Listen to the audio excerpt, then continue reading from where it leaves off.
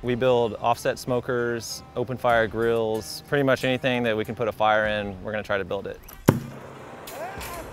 All right.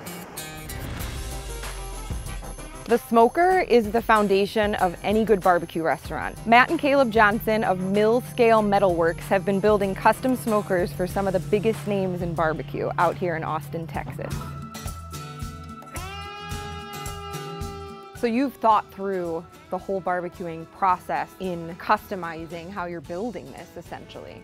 When Caleb and I designed this specific unit, we were thinking about sharing meals with our family and our friends, and thinking about having something in the backyard. One of our issues with a lot of the barbecue pits that we saw was that the firebox was too small. So we like to build almost an oversized firebox. The big reason is that we wanted to have a firebox to accept full standard size logs. And that way you don't have to use chunks, you don't have to add one more step. Once the logs are loaded in the firebox, it transfers into the cook chamber. The smoke's gonna enter the cook chamber and it's gonna come out on a smokestack located on this side of the cook chamber. So who are buying these smokers primarily? Are these like pit masters, restaurant owners, barbecue enthusiasts?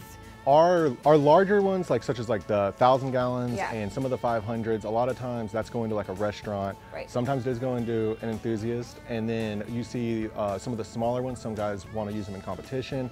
And some Okay. people just, they want to win the Super Bowl, they want to win 4th of July, they want to be the guy to show up and just have the best smoker out there. So you haven't welded before, right? Never. Great, this is gonna be perfect. So basically it's a wire-fed machine. So there's a ground clamp here. It basically finds the steel and travels up to the material that you're working with. Once we strike an arc with the machine, the wire's fed through the lead, and it almost acts like a filler material that joins and bonds the two pieces together. When you sew, you kind of pin it and you set it first, and then you run your stitching. Yeah. It's kind of the same way. So I'm not even gonna whip it. I'm just gonna kind of kiss it. I guess I have to do this now. So I was just right here, I hit the button and I just dragged it down. Perfect, that was perfect.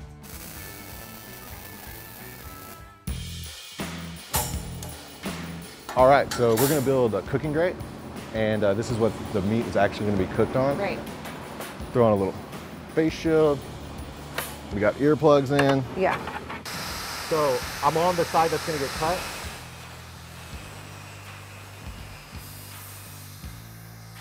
Not too bad, right? Do you want to give it a try?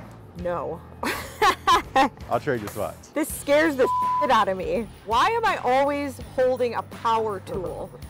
You're gonna do great. So I'm here.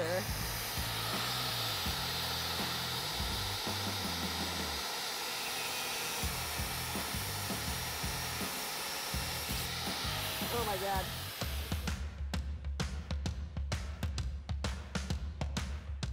All right, so what we're gonna do next is we are gonna cut the steel for the plancha. Okay. Plancha is used in a lot of South American cooking methods. In Texas, you could call it like a flat top or a griddle. Our plancha design is designed for our open fire grills. It's one of my favorite cooking methods. It's very simple and it has a nice heat to it. We're going to cut this with an oxyacetylene torch. We're going to create a hot flame that is gonna melt the metal, and then we're gonna use this lever to shoot out a burst of oxygen to basically blow through that hot metal, and that's what's going to be the actual cutting method, opposed to the grinding wheel where you use friction cutting it. Right. This is basically going to liquefy the metal, and then we're going to blow hot air to separate the metal. This seems complicated. This one's going to be a little bit tricky on the application. You started making planchas after smokers. Correct. That came later. Correct. Caleb and I grew up grilling. Our mom's from Portugal. So we had a lot of fish, we had a lot of vegetables, and being in Texas, we were able to combine, the tradition of barbecue, but also seeing how other people eat and cook around the world. Yeah. And there's no end in sight because we're constantly fascinated and impressed with how people are cooking. Yeah, and this allows you to do different things in the smoker and on. Yeah, sharing coals from the firebox, from the smoker to the open fire grills. You could reverse sear on a smoker, finish it off on the grill. Right, right. Finishing sausages off. So the combination is a really beautiful marriage between the two cooking methods.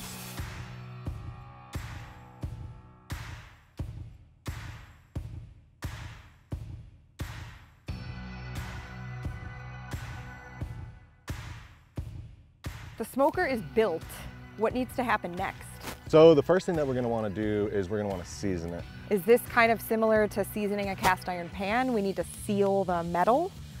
Absolutely, that's what we're going Okay. for.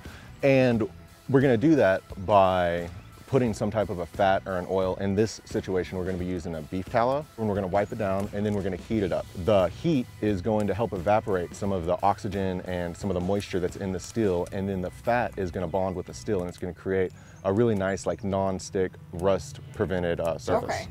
And that looks great. All right, let's get this thing going. Okay, so I'm just gonna light some kindling. What kind of wood are we using? Post oak. Oak. That's pretty commonplace in Texas.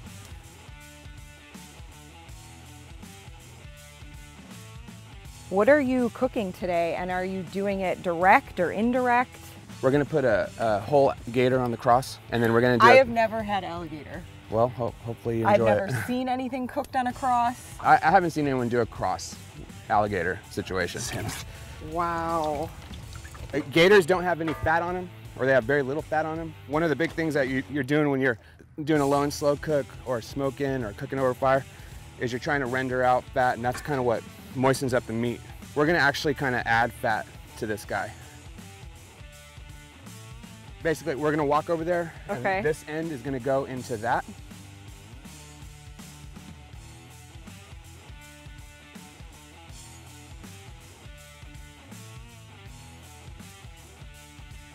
Cheers. What a day. What an awesome day. Tastes good. Tastes like chicken. Just like Louisiana. Oh my God.